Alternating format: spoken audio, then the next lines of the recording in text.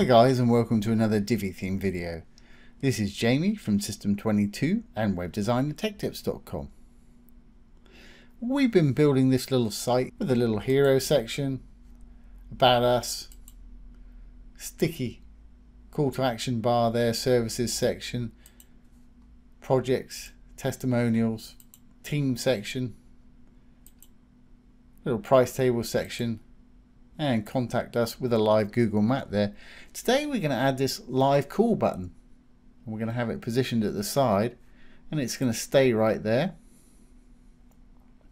And what that'll do, if people are on a PC, it'll prompt them to use a phone to call.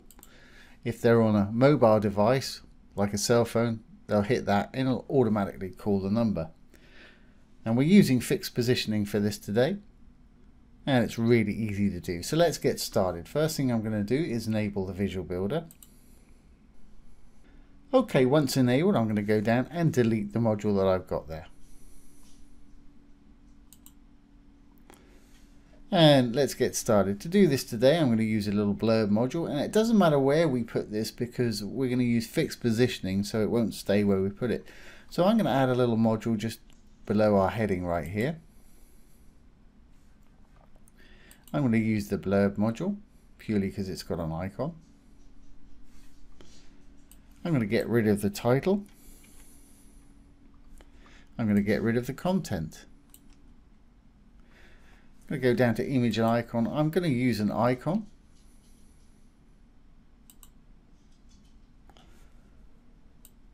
Now they've got a sort of iPhone type phone there that you can use, but I'm going to use the more traditional sort of bone type phone. There it is right there, but that's entirely up to you. We've got it right there. And let's roll on down a bit. Now for the link, we're going to use what they call a Tel Link, and I'm going to put it in the actual module itself rather than the title because we haven't got a title. You could put your number in there and it would appear below this, but a Tel Link is TEL : then the country code, and then area code and number.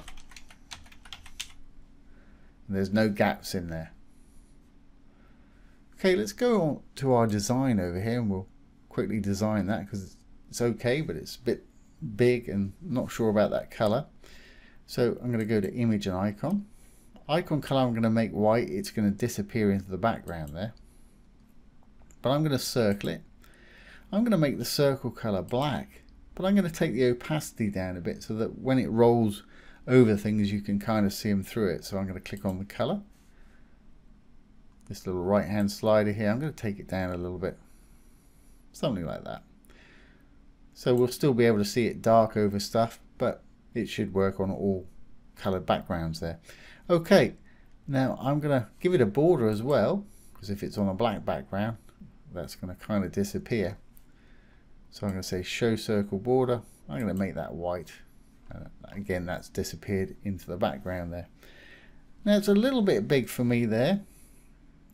We don't need to position it because we're going to do positioning in a moment with fixed positioning. I'm going to use icon font size. I'm going to take it down a little bit. Whatever size suits you, something like that. You can still see exactly what it is, but that works fine for me. Okay, now comes the fun part. We're going to do some positioning, and it's really easy to do here. I'm going to go over to advanced. I'm going to go to position. Here we go. I'm going to say fixed position, and it's going to disappear when I do this. Reason it's disappeared, it's up on the top left hand side of our site here. I want mine in the middle on the right over here, so I'm going to go to this little grid we've got here. Put it on the right. If you want it on the left, put it on the left. If you want it at the bottom, down there, bottom right, down there. And you can offset it with horizontal and vertical if you're top and bottom. I'm going to put mine in the middle so it'll just have a horizontal offset. There it is right there. That works for me. Just going to take it out from the side just a little bit. So I'm going to use little arrows to increment up in picks, and it'll give it a little gap on the side. If I roll the site down a bit so we've got a color, you'll be able to see it better. There we go. Yeah, I think that works fine. Now the z-index, this is actually quite important. If it works for you, great, but if you find that things are going on top of it because it wants to stay on top of everything else, slide this up. And you don't have to just keep it at 500, you can put a crazy huge number in there if you want to. And that's pretty much all there is to it. So let's save the changes. We'll save our page changes down here. And exit the Visual Builder.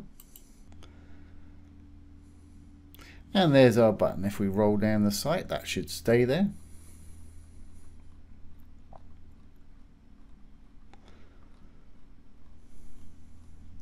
Fantastic. Seems to be on top of everything. Great. Now if they click on it, like I say, it's going to prompt to make a call. And on a mobile device like a cell phone, it would actually prompt them to make a call and they could make the call directly there.